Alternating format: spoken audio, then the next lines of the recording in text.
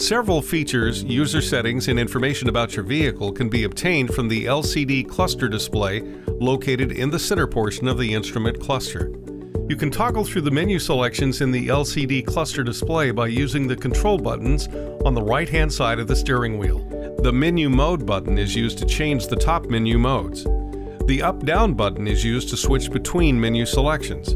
The OK button is used to select the desired setting or to enable or disable features.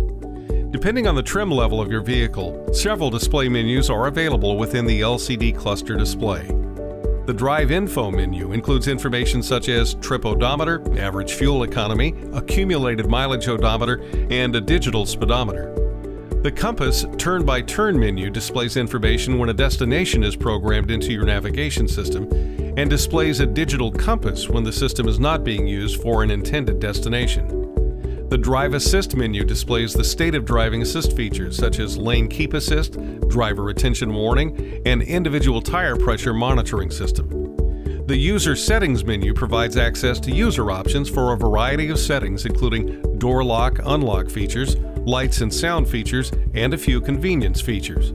Scroll through the User Settings menu to enable or disable the following features if equipped: wireless charging, wiper lights display, auto rear wiper operation, gear position pop-up display, and icy road warning indicator.